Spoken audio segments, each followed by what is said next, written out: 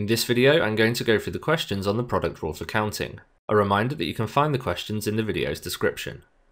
So for this first question, it's quite straightforward. We have 5 nominees for maths, 4 for English and 2 for science, so we just multiply those together. So 5 times 4 times 2 gives you 40. Part B of this question is a little bit more complicated though. We're told that one student is nominated for both maths and science, but importantly the head teacher doesn't want any students to receive more than one award, so this student can't receive maths and science. The easiest way to approach this one is to write out each subject and label the students with letters. So for maths, we have 5 nominees, let's call them A, B, C, D and E. For English, we have 4 nominees, I'll call them F, G, H and I, and that's important because they are different students to the ones for maths. But science, we have to be careful. There are 2 nominees, but we know one of those students was also nominated for maths. So we'll call them J and also A. So you can see A is in both lists here. That's the student that's nominated for maths and science, and all of the rest of the students are only nominated for 1 award. Now to solve this question, I'd actually suggest working out the opposite. So rather than working out the number of ways where no student wins more than 1 award, let's work out the number of ways where students do win more than 1 award. Now there's only one student that could possibly win multiple awards, that's student A. So let's select them for maths, and let's select them for science. And then we just have 4 choices for English, it could be F, G, H or I. So there's 1 way of selecting the winner for maths, 4 ways for English, and 1 way for science. And 1 times 4 times 1 just gives you 4 ways. And we can visualize those ways by writing out the letters. So we could have A, then F, then A then G, then A then H, then A, and A, then I, then A. They're the 4 ways where we do get repeats. Now in part A of this question, we worked out there were 40 possible ways of selecting the award winners, and there are 4 ways here with repeats. So if we want the ways without repeats, we just do 40 take away 4, and we find out there are 36 ways.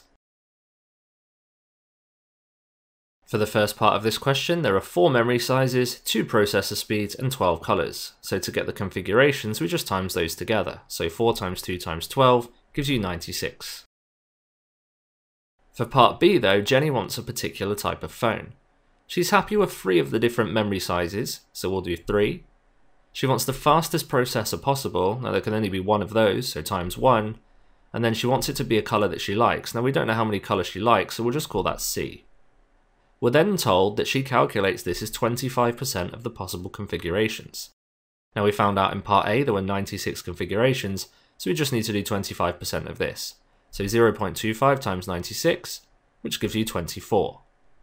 So we do 3 times 1 times C, which is 3C, and this equals 24, in which case C is 24 divided by 3, so C is 8. So there are 8 colours that Jenny likes. In this question we have 5 contestants. We've got Isaac, Jamie, Kezia, Lucy and Miriam, and crucially a player can be selected for multiple different rounds. So if we wanted, Isaac could do all of the 4 rounds. So how many ways are there of selecting someone for the first round? Well, there's 5. For the second round it's also 5, I could choose anybody. For the third round it's 5 again, and the 4th round is 5 again. So we do 5 times 5 times 5 times 5, which gives you 625. Now for part B it says each player can only play 1 round now, so once you've played a round you can't play another one. So for selecting someone for the first round there are 5 ways, but for the next round there's only 4 because we've already selected somebody, so times 4, and the next round there's only 3 because we've selected someone else, and for the final round there's only 2 available, so we do 5 times 4 times 3 times 2, which gets you 120 ways. Sadly, one of the players doesn't seem to get to play a round. In this question we're selecting 3 of these 5 birthdays to create a code. So to select the first number, there's 5 ways. Once we've selected that person we can't choose them again, so there's now 4 ways. And to select the final person there's 3 ways. So 5 times 4 times 3 gives you 60 possible ways. For this next part we need the code to be a multiple of 5. If it's a multiple of 5 it must end in 0 or 5. So we need Reese's birthday, or possibly Joel's birthday. So if we forget the first 2 selections for a moment, call them question mark and question mark, there's 2 ways of selecting the final birthday. Now let's return to the first of those picks. There are 5 birthdays in total, but remember we've just used 1 of those for the final number, so there are actually 4 left to pick from. For example, if we put Joel at the end, because that will be a multiple of 5, there would be Reese, Jamie, Jack and Luke left to pick from. So there are 4 ways of making this first selection, and then because we've picked one of those, there are now 3 ways of making the next one.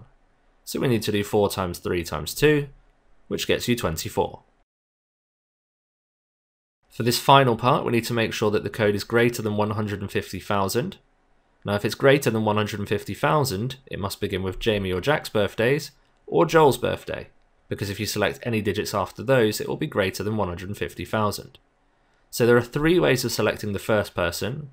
Since we've now selected one person, there are 4 ways left because there were 5 in total, so times 4, and then there are 3 ways for the final selection, so times 3, so 3 times 4 times 3 makes 36. For this question we have 6 numbers to select from and we're looking to make a 6-digit number. So there are 6 ways of selecting the first digit. Once we've picked that one, there are 5 for the next digit, and then 4 for the next, 3 for the next, 2 for the next, and there's only one way of selecting the final digit, so if you times all of these you'll get 720. For part B we want 5-digit numbers now. So we'll start with the first digit. Again, I could choose any of them, so there are 6 ways. For the next one there's only 5 ways, and then the next one 4 ways, then 3 ways, then 2 ways, and that's the final digit. Remember there are 5 digits this time, and if you times this it's also 720. For part C we want 4-digit numbers this time, but they must also be a multiple of 5. Multiples of 5 must end in 5 or 0. We don't have any zeros in this list, so the last number must be this 5 here. So when we come to select our first digit, there are only 5 numbers to choose from since I can't select a 5 because I need that for the end. So I'll start with 5, then for the next one there's one less, so 4, then 3, and remember it's a 4-digit number, so we're at the last one now, and it must be the 5, so there's only one way to select the 5. So 5 times 4 times 3 times 1 gives you 60. For this part we need to find numbers that are between 40,000 and 500,000. To do this we'll split it into 2 sections. We'll look at 5-digit numbers and 6-digit numbers. So let's do 5-digit numbers first. So if we're a 5-digit number and we're greater than 40,000, it must start with a 4, 5, 6 or 8. So there's 4 ways of selecting the first digit. Once we've used up one of those digits we could have any of the remaining ones, so there are 5 left, so times 5, and then for the next digit times 4, then times 3, and for the final digit times 2, which makes 480. Now we'll look at when we have 6-digit numbers. We'll need to be less than 500,000, so we could start with a 1, 2, or a 4. So there's 3 ways for the first digit, and again now we've already selected one digit, so there are 5 left, so times 5, times 4, times 3, times 2, and this makes 360. So we'll just add all of these together. 480 add 360 gives you 840. For this question we need numbers that are between 40 and 90,000, and there's no repetition of any digit. So if we're between these numbers we must start with a 4, 6 or an 8. So there are 3 ways of selecting the first digit, and once we've selected one of those there are 5 numbers altogether but one of them's gone, so there are 4 for the next digit, then 3, then 2, then 1, remembering it must be a 5-digit number. If you do all of this you'll get 72. For this question we want an even integer that's greater than 500,000. Now if it's even it must end in 0, 2, 4, 6 or 8. The only one of those we have in the list is 2, so it must end in 2. If it's greater than 500,000 it's going to need to start with a 5, 7 or 9. So there are 3 ways of selecting the first digit, that's the 5, 7 or 9. There's one way of selecting the last digit, that's the 2. So we've used 2 digits up, so there are 4 left. So it's times 4, times 3, times 2, times 1 for the remaining digits. If you times all of this, you get 72. And for this question we need 4-digit multiples of 5 where the first digit is greater than 3. If the first digit is greater than 3 it must be a 5, 7 or a 9. However, our number must also be a multiple of 5. And we need zeros or 5 at the end for that to be the case, but we don't have any zeros, so actually the 5 must go at the end. So we can remove that, and it must start with a 7 or a 9. So the first number is a 7 or a 9, so there's 2 ways. The final digit is the 5, so we'll put times 1 at the end. And for the remaining digits, well, we've just used 2 of the 6, so there are 4 left, so it's times 4 times 3. If you times this, you end up with 24. For this question, we want 5-digit even numbers. Even numbers need to end in 0, 2, 4, 6 or 8, and we've got 2 of those in this list. We've got 6 and we've got 8. So if we leave the first 4 digits for a second, the final digit, there's 2 ways, so we'll put times 2. Now we've already used one of those numbers for the final digit, so out of the 5 digits we have, there are 4 remaining. So for the first selection, there is 4, times 3, then times 2, and finally times 1. And if you times this, you'll end up with 48. For this question, we're after numbers that are greater than 60,000, but we're told we're allowed 5 or 6 of the cards. So let's look at when we use 5 of the cards first of all. If we use 5 of the cards and we're above 60,000, it must start with a 6, 7, or an 8. So there are 3 ways for the first digit. Once we've used one of those digits, there are 5 digits left to pick from, so it's times 5, times 4, times 3, and times 2, and this gives you 360. Now let's look at 6-digit numbers. Well, all 6-digit numbers we select must be above 60,000 because that's only got 5 digits. So we could select any number for the first one, so 6, and we could carry on for the next one, again any number, times 5, times 4, times 3, times 2, times 1 for the final digit, and that gets you 720. If you add 360 and 720, you get 1080. For this question, we need the number to be greater than 3000 and also a multiple of 5. Looking at the numbers we have in our list, since we don't have a 0, the number must end in a 5. Now if the number's greater than 3000, it could be 4-digit, 5-digit, or 6-digit, since we've got 6 digits to choose from. So let's start with the 6-digit numbers. Now it needs to end in a 5, so there must be one way of picking the final digit. Now that 5's already been used, so there are 5 digits left, so there's 5 ways of selecting the first digit, and then 4, then 3, then 2, then 1. So there's our 6-digit numbers, you times those, you get 120. Now we'll look at 5-digit numbers. Again, it needs to end in 5, so we'll put times 1 at the end. And we've used that number, so there's only 5 left to pick from. So at the front we've got 5, times 4, times 3, times 2. And again, this gives 120. Now let's look at the 4-digit numbers. Now the 4-digit numbers are a little bit more complicated. They need to be greater than 3000. It must end in a 5 again, so we'll put times 1 for the final digit.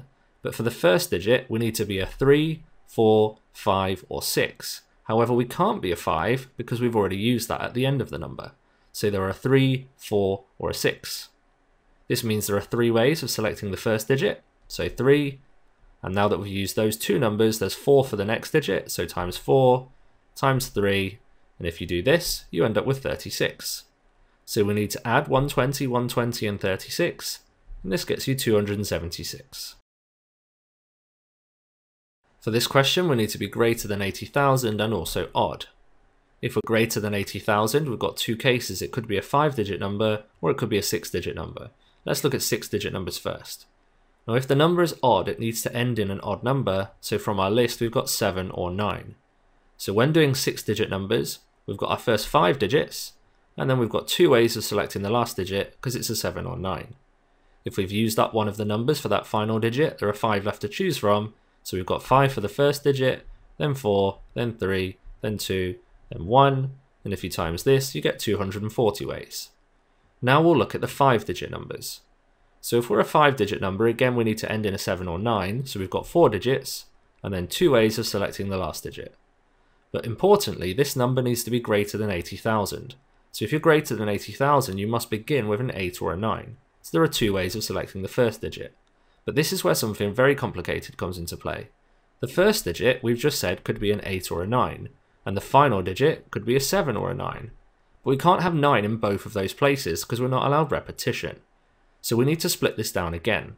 The easiest way to look at 5-digit numbers is consider the case when 9's at the end and when 7's at the end. So let's look at 7 at the end first. If 7's at the end, there's only one way of selecting the last digit. We've said it's going to be 7.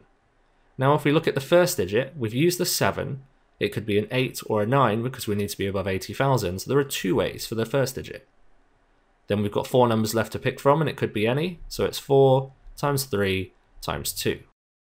And this gives you 48. Now we'll look at the case when 9's at the end. Again, there's only one way of selecting the last digit because that's going to be a 9, but now we return to the first digit. We can't have the 9 because we've just placed it at the end, so the only way to be greater than 80,000 is to select the 8. So there's only one way of selecting the first digit. We've now used 2 of those digits, So there's 4 left to pick from, and it could be any of them. So times 4 times 3 times 2. And this gives you 24. So if we add up all of these, 240 plus 48 plus 24 gives you 312. Thank you for watching this video. I hope you found it useful. Check out what I think you should watch next, and also subscribe so you don't miss out on future videos.